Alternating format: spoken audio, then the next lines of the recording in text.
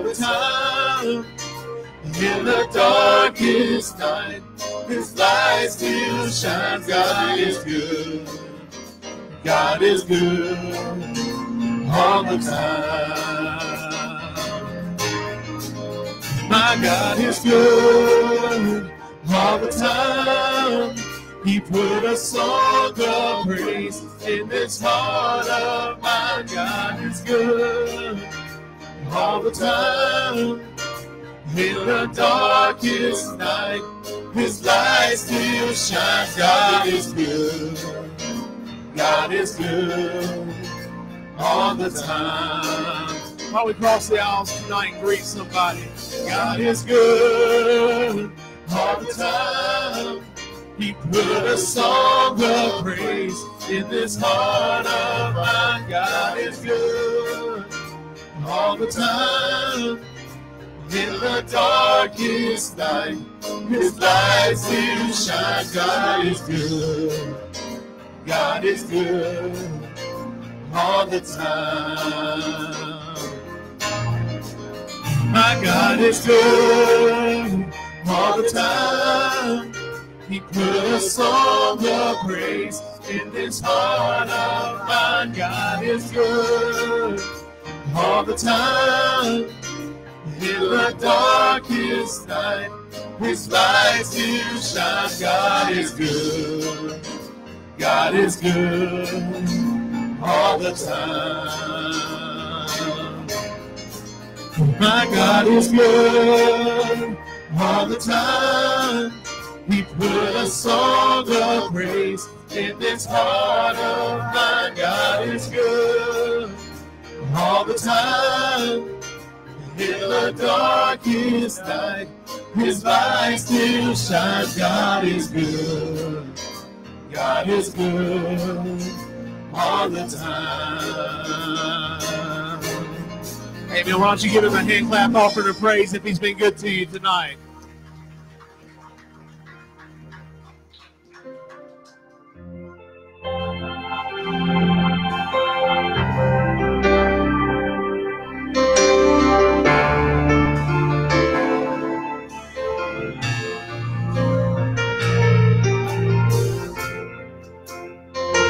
How many of you came here to worship tonight?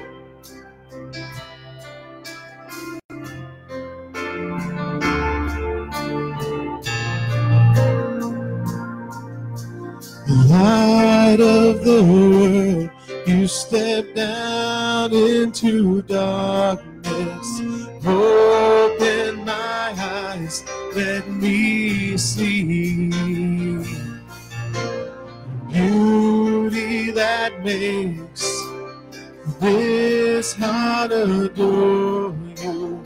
Hope of a life spent with you. Here I am to worship. Here I am to bow down. Here I am to say that you're my God. You're altogether lovely, altogether worthy, altogether wonderful to me. And here I am to worship. Here I am to bow down. Here I am to say that you're my God. You're altogether lovely, altogether worthy, altogether wonderful to me. King of all days, oh so highly exalted, glorious in heaven above. Humbly you came to the earth you created, all full of sake became poor. Here I am to worship. Here I Here I am to say that you're my God. You're altogether lovely, altogether worthy, altogether wonderful to me. I'll never know how much it costs to see my sin upon that cross. I'll never know how much it costs to see my sin upon that cross. And here I am to worship, here I am to bow down, here I am to say that you're my God. You're altogether lovely, altogether worthy, altogether wonderful to me. Here I am to worship, here I am to bow down, here I am to say that you're my God.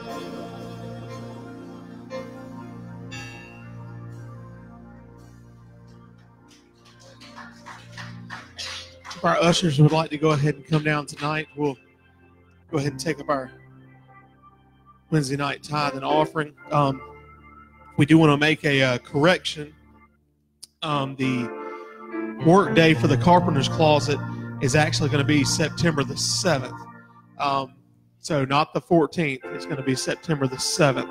So just keep that in mind. Put that on your calendar. And so just make sure you remember that. And if you do have any questions about that, reach out to Sister Julie. I'm sure she'll have all the details. So if anybody has any unspoken prayer requests, if you'll raise an uplifted hand, and let's go to the Lord in prayer tonight. Dear God, we thank you for giving us this night, dear Lord. Thank you for bringing us through this week to this point, dear God. Jesus, I thank you for allowing us the opportunity to be here and worship, dear Lord. God, I pray that you would just touch in each and every need that's in this place, dear Lord. God, you see the needs that we prayed over on Sunday morning in the prayer line, dear God. I pray that you just continue to reach in those situations, dear Lord. God, I pray that you would just touch in the unspoken prayer request here tonight, dear God. Jesus, you see each and every situation, dear God. God, I pray that your will just be done in those situations. God, I pray that you would just touch in our tithe and offering tonight, dear Lord. Let us be able to give cheerfully into your kingdom. In Jesus' name we pray. Amen.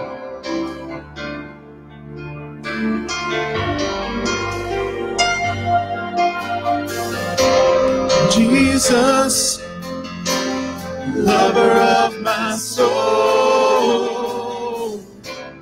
Jesus, I will never let you go. You've taken me from the miry clay. You set my feet upon the rock, and now I know I love you. I need you. Though my world may fall, I'll never let you go. My Savior, my closest friend, and I will worship you until the very end. Jesus, lover of my soul. Jesus, I will never let you go. You've taken me from the miry clay.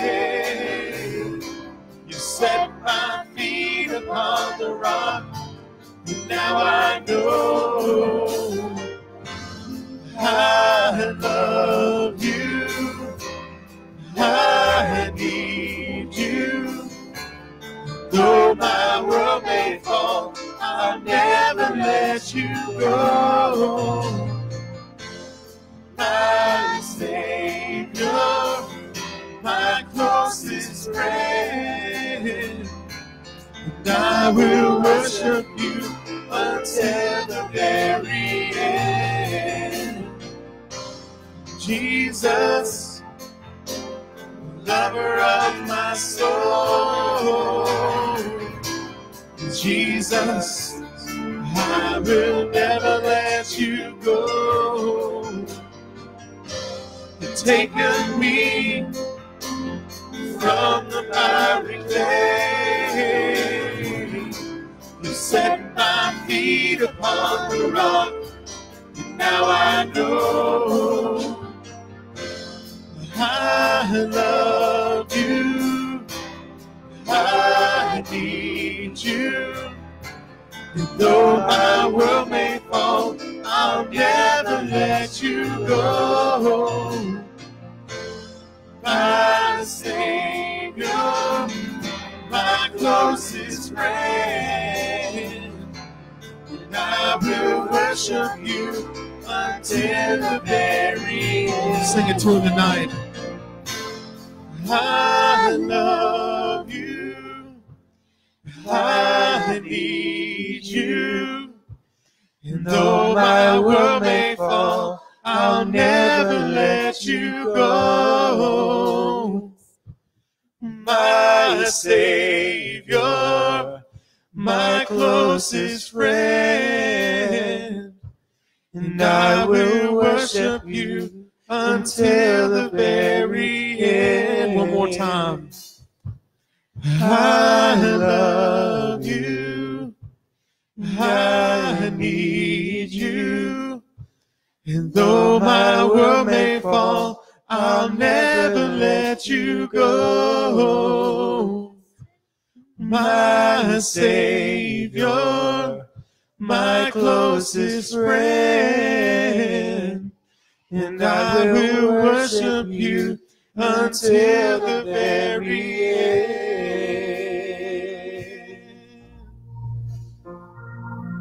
Amen. If you love him tonight, let's give him a hand clap offering of praise. Amen.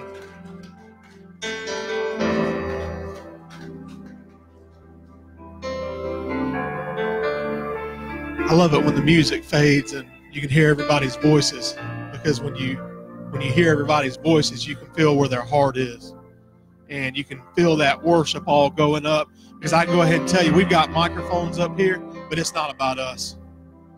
This isn't a show. This isn't a performance. We're not here to entertain. We're not here to entertain you. We're here to entertain God. And we just back off of everything. It's just so beautiful to me to hear hearts, to hear voices being lifted up to God. That's just amazing. There's no better sound, and especially to hear our young children crying out and singing to God. That's awesome. It is. And so thank you. Thank you for singing to him. And I know that I'm thanking you, but I'm sure he's looking down and he appreciates it as well. He appreciates that worship that you bring forth. So thank you so much. And I'm glad that we've got a God that is truly the lover of our souls. And I know I said this in the last couple of weeks, that there's no way I could thank him enough.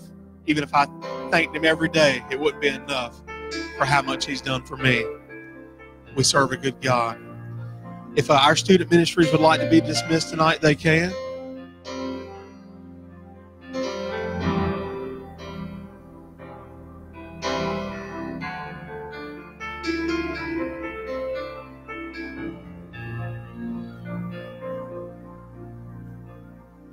Sounds like somebody needs to shed some light on the situation down there. Go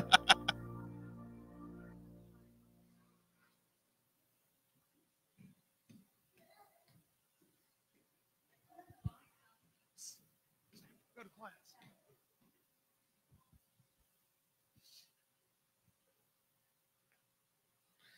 There's always one, right? Just has to be mine.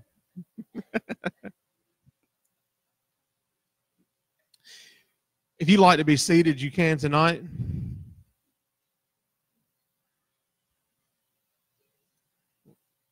As I'm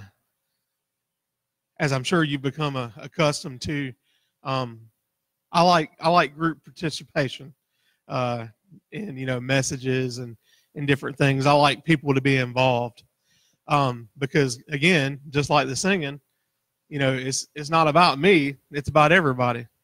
And I think that when you can get people involved, that people tend to remember that a little bit more. So we're going to get involved tonight if you're willing to participate.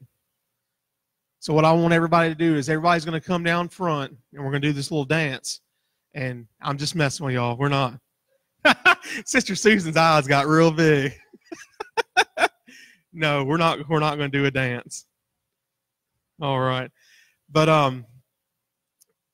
I do have a question for you tonight. And if anybody would be so willing to participate in this, I would greatly appreciate it. But first off, I'll ask this question. How many of us in here tonight have been wounded? Everybody's hands went up. Good. All right. Now, how many of us in here tonight were healed from that wound? Lots of hands. Good. Would anybody be willing to share of a wound that they have had that God has healed them from? Anybody?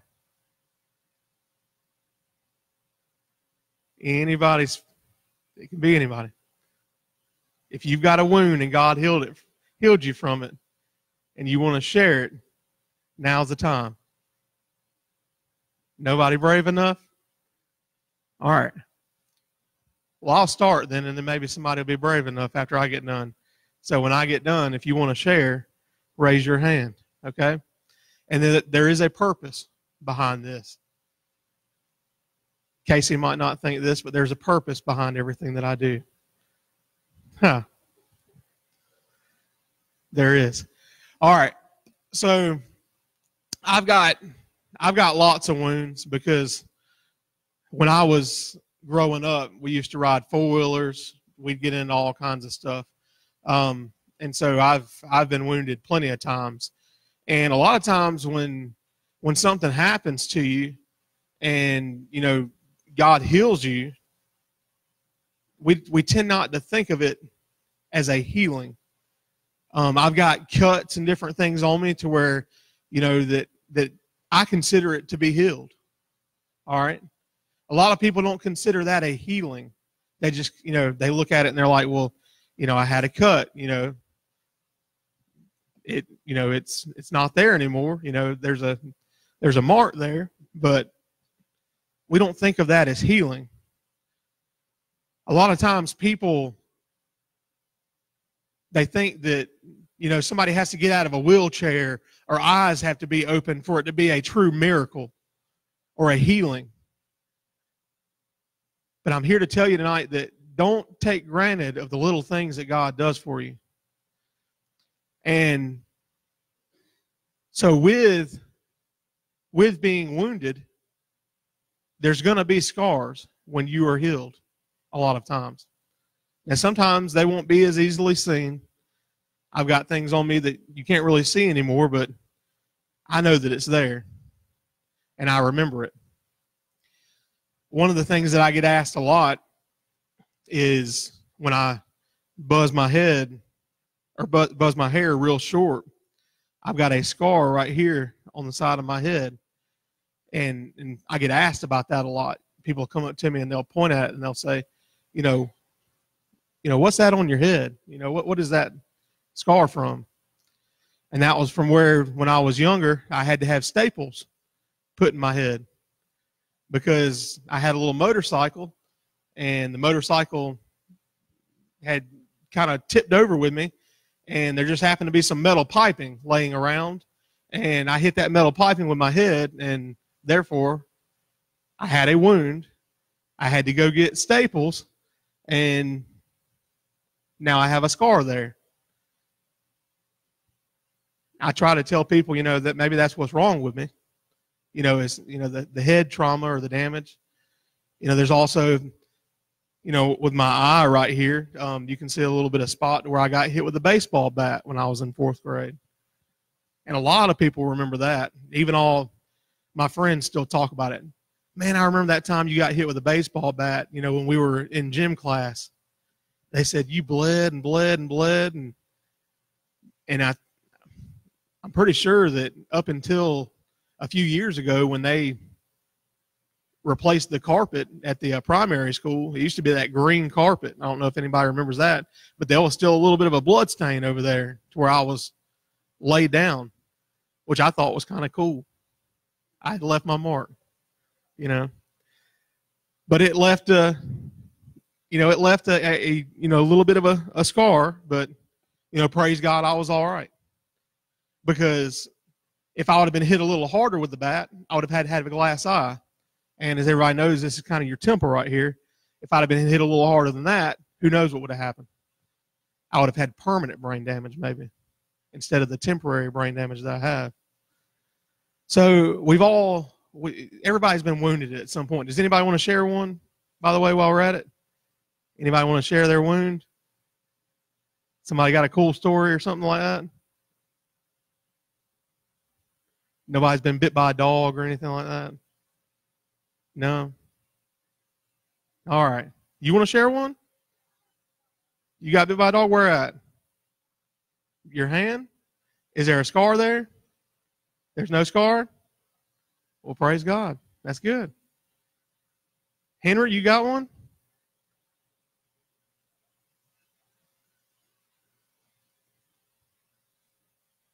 Yep. He ran in front of the bat. I didn't run in front of the bat. I just happened to be standing in the wrong place at the wrong time. Some days I feel like running towards the bat. So every one of us, by show of hands, sometimes bats get slung and there's a story behind that as well. We were hitting softballs one day and it was so sweaty out there, in the summertime, and I swung a bat slipped out of my hands, hit Casey in the face, and Reagan and Smith's mama had to put her back together. So yeah, you do? Brother Anthony, you got one? Let's hear it.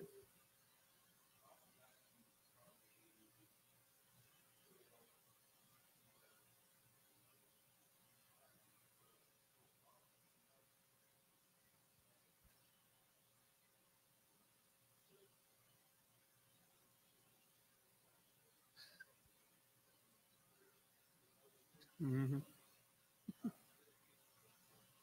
Oh my gosh. Man. Stuff happens. It does. Constantly. And I know that's one thing that has kind of scared me about, being a parent is, when am I going to be at work and get that call? Hey, something happened to your kid. Nobody likes to get that call. I've already gotten one call that, Stafford, was twirling around dancing and hit the side of a dresser or something and knocked her tooth out. And, now she looks like, she's, from Tennessee or Alabama. And I struggled with it at first. I'm sorry, Sister Kylie. I'm just messing with you. But things happen, things happen. It's a part of life. We're going to get wounded. We're going to get cut. We can't walk around in a plastic bubble all the time. So, but what I want you to know is that every wound is different. Take a cut, for instance.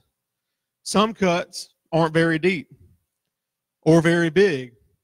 Sometimes you don't even notice them.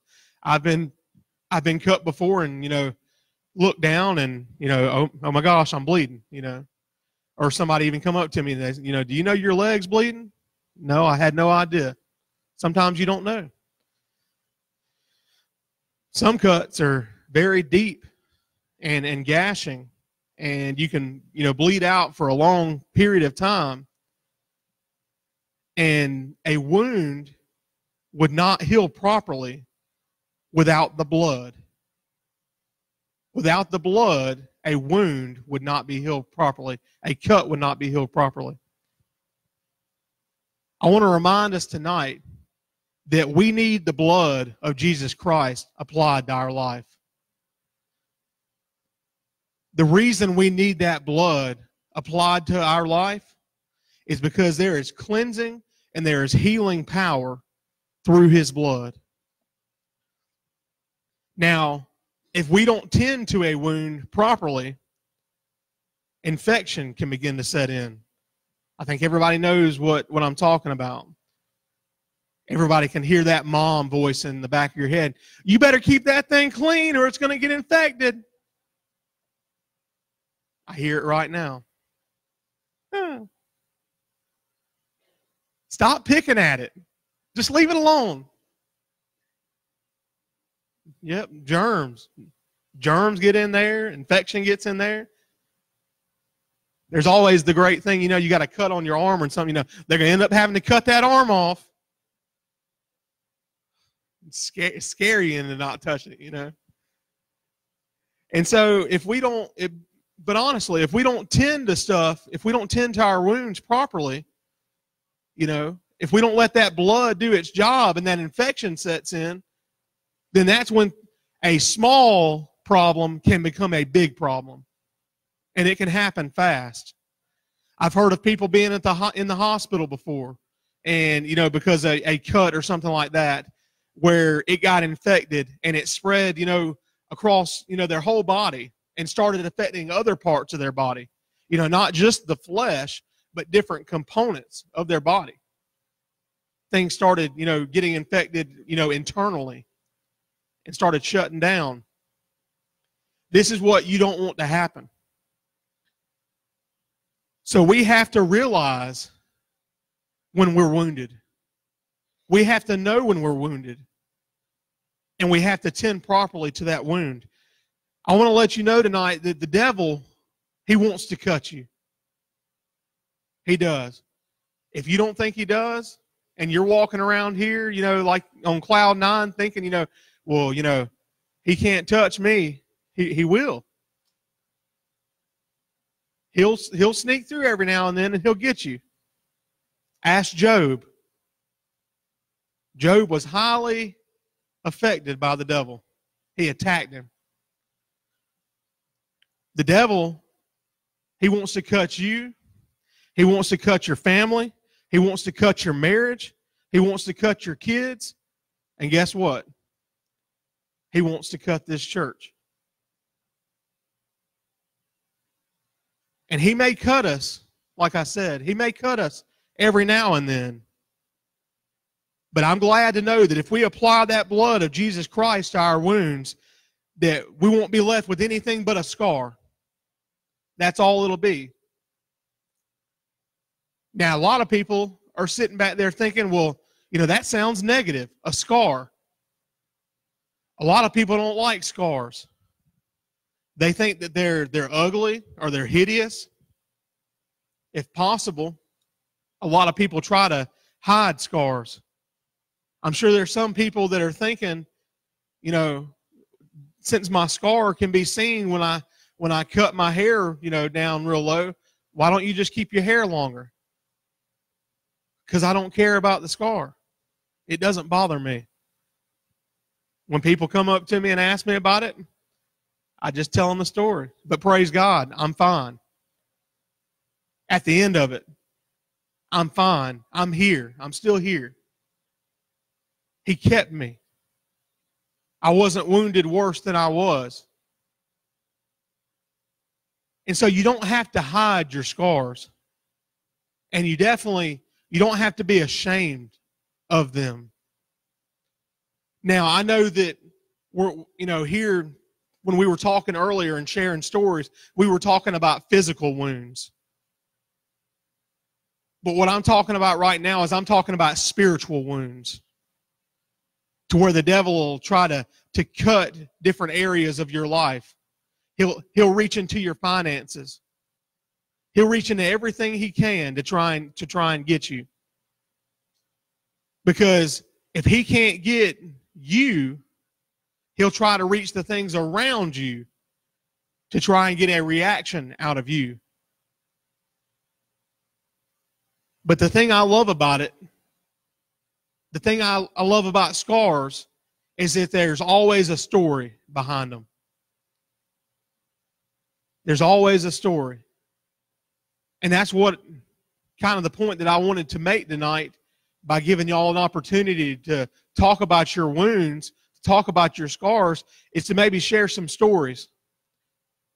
Because we call them stories, but you know what the Bible calls them? Testimonies. And everybody likes to think about, that everybody's got, one testimony, and their testimony is, how they came to God, how they were, pulled from the world, pulled out of the world, and they came to know God. Yes, that is a testimony, but that is a testimony of how you came to know Jesus as your Lord and Savior. But I'm here to tell you tonight, He's did more than that for just me, and He's continued to, and He will continue to. So I've got all these different testimonies throughout my life that I can share with somebody. You could go write a book about the different things that's happened to you, and you might think, well, wouldn't nobody be interested in that? Well, they sure as the world are interested in everything you got to say on Facebook. I mean, come on. If you don't think people will read your book, go post something on Facebook and see what happens. There'll be people reading all over it, sharing it, and they might not share it, actually on Facebook. They'll pick up the phone. Do you see what happened with such and such?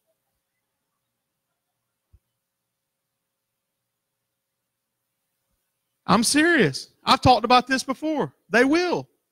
They will do it. So you know what? Why not, instead of posting something on there about, negative, or posting some kind of junk on there, why don't you post about what God's done for you? Why don't you post about, the trials that He's brought you through? Why don't you thank Him while you're on there? Praise God for another day. Just simple things. It's okay. It's okay to have trials. It's okay to have scars. And it's okay for people to ask you. Some people, might get offended, well, they ain't got any right to be asking me about that, If Jesus brought you through something, just share it. That's what He wants you to do. He wants you to share it. It never fails. Like I said, every time I cut my hair, somebody different come up. It doesn't matter how many times I've cut my hair before. At work, people will come up, and they're like, well, what's that? Well, you've seen me cut with my hair before, and you just now asked me about this? It's just the way it works. There's somebody watching you at different times. And that's where, as I said, you're given an opportunity to share that testimony of how great God is and how you were healed or how you were brought through a situation. So share it. We shouldn't be ashamed of that. And the reason that you shouldn't be ashamed of your scars, and you shouldn't be ashamed of what God's brought you through and what He's brought you from, is because it came with a cost. It wasn't free. I know a lot of people, they say, and it's true for the most part, that yeah, money can't get you into heaven. You can't buy your way into heaven. Well, let me tell you this: you can't personally buy your way into heaven, but that doesn't mean that it didn't come with a cost. Because somebody had to pay your way, and somebody did pay our way. We've been covered. Man, I tell you what, I love it, and I'm just going to be real with you tonight. If Daddy says, hey, what are you doing on Saturday night? And I'm like, I don't know. I ain't got any plans. He's like, well, we're going to Longhorn or something. I'm buying. Yeah, I got plans now. I'm covered. I'm good. Why can't we have that same attitude about God? He's covered us. He's paid our bill. He's paid the price. Just jump on board. That's all you got to do is just jump on board. It's a free ride. Just hop in. Get on the boat. It came with a cost. Isaiah 53, 5-6. I know a lot of people are familiar with this verse. It says, but he was wounded for our transgressions. He was bruised for our iniquities. The chastisement for our peace was upon him. And by his stripes we are healed. All we, like sheep, have gone astray. We have turned everyone to his own way, and the Lord has laid on him the iniquity of us all. Man, that's something to shout about right there. By his stripes, we are healed. Now notice it doesn't say, that we may be healed. It doesn't say that we will be healed. It says that we are healed. Are. That are is a definite. That are means it's going to happen. And I'm so thankful tonight that he sat there and he took those stripes upon his back so that I could be healed. So that I could have a testimony to share. So I could tell about the good things that God has done for me tonight.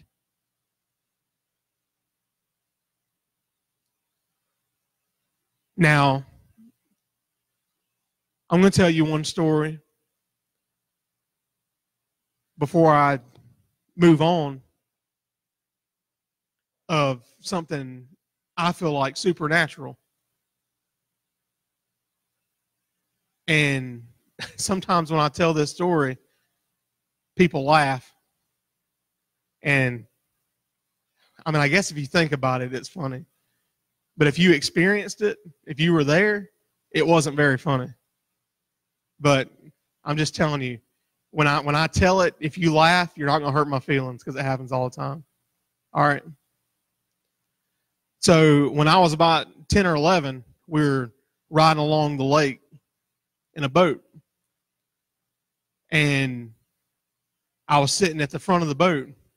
Well, all of a sudden, out of the middle of nowhere, we hit a sandbar. And I go over the front of the boat, and the boat goes right over top of me. Now, you can start to begin to think about the bad things that could have happened. I literally just got ran over by a boat. And that's the part that tends to get, laugh out of people, that I got ran over by a boat. So, my back could have been broke. My spine could have been completely messed up. My head could have, caught the propeller back there or something. And according to Mom and Daddy, which I remember it, I was kind of just there in the water for a second, and then I just stood up. And I have, that is one that I have no wounds, I have no scars, all I've got's a story. All I've got's a story on that. And I'm lucky to be here tonight. I am. Because that is definitely one instance in my life that I felt like God kept me. And that's why I want to tell you tonight that even though, I wasn't wounded from that, but I still have a testimony from that. And I've still got that story that I can tell of how God kept me. And if I don't give him the glory for what he's done in my life, then I feel like I'm wasting his gift. And he's given you a gift tonight. He's given you the gift of healing. He's given you the gift of power that you can have. There's power in that Holy Ghost that can come inside of you. And you might sit back there and think, well, I've had all these things happen in my life, and And if all these people, you know, knew the scars that I have and what I've gone through, you know, they might look at me differently. They might not look at me the same way. I could tell you about things that I've done, things that I've said, to where you'd kick me out of here right now, and you wouldn't want to listen to a word I had to say anymore. And then that's fine.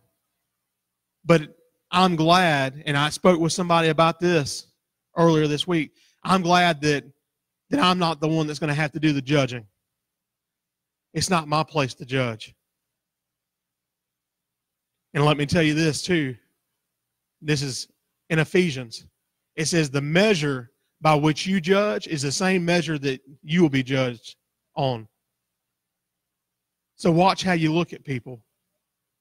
Watch how you judge people. We've got people out there that are hurting. We've got people that are out there that have scars,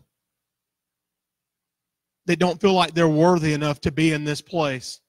They don't feel like they're worthy enough to come to church. They feel like they're broken. They feel like they've been beaten. They don't feel like they're good enough. Let me remind you of Romans 3:23 when it says, "For all have sinned and fall short of the glory of God." For all have sinned.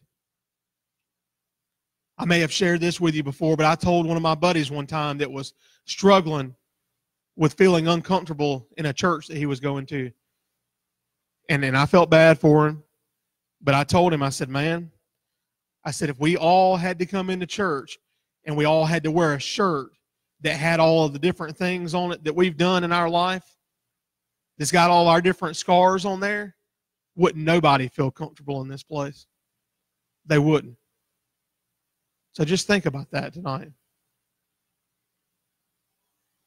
But thank God that we've got a gracious God. I thank Him for His gracefulness. I thank Him for His mercy that He pours out. I thank Him for His healing. Because we've got people out there that don't think they're worthy, but He still took the stripes for you. And you might not feel worthy tonight, but just know He took the stripes for you. You were worth it. Worth it to Him. If you've got a wound that hasn't healed tonight and is still open, apply some blood to it. Take care of it. Don't let it infect your life. Because I can go ahead and tell you right now that this church has been wounded a little bit as of late. But I want the blood to be applied in this place. I want the covering of God in this place because I want healing to take place. And when healing takes place, guess what? There'll be excitement again. And when that excitement begins to come back, that's when the worship will come back the way it's supposed to. And when that worship returns, there'll be a fresh anointing of the Holy Ghost poured out on this place. And that's what we need. Daddy, if you'll come up to if you'll all stand with me tonight. I don't know what you got going on tonight. I don't know what's going on inside you. I don't know if you're wounded physically, if you're wounded mentally, if you're wounded spiritually, financially. I'm here to tell you tonight that no matter what you've got going on, or no matter what you've come through that you feel like may still be haunting you, just know that there's healing there for you. Because it says by His stripes we are healed. Just claim the victory. I see this little saying going around now that says, won't He do it? Won't He do it? And yeah, it's a good saying. I'm not bashing the saying. I'm not. But you know what? I can sit back and I can say, won't He do it?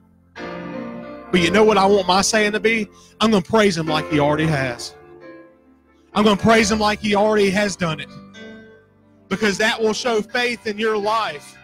That will show faith through your actions that you know that He can, and you know that He will, And you know what? According to Isaiah 53, he already has. Because it says we are healed. I was talking about that healing taking place, not just here, but in your life. I came up with another little saying. All right? So we talked about there being excitement again, that worship returning, and there being a fresh outpouring of the Holy Ghost. I'm here to tell you tonight that I want to be sealed, healed, thrilled, and filled. That's what I want to be tonight. I don't want to sit around like I'm busted wide open and then I'm hurting. Because if I sit around like that, then nothing's going to happen. And then that's when that infection's going to take place. But I want to apply that blood to my wound. I want there to be a covering of them. And there may be a scar, but you know what? I'm not ashamed of it. I'm not ashamed of it tonight. Don't be ashamed. Be thankful. Be thankful of what God's brought you through. Be thankful of what He's going to bring you through, because He's always going to be there. I'm going to open up these altars tonight, and I'm going to word it like this. If you got something that you feel like that you're wounded with right now, come give it to Him. Come apply the blood to it. If you've got something that God has brought you through, come thank Him for it. And if you got something that is coming up that you want to go ahead and get God working on, come ask Him. That's all you got to do. Just come apply that blood. These altars are open up. They're going to sing a song. Let's just spend some time loving on God tonight. Come if you will.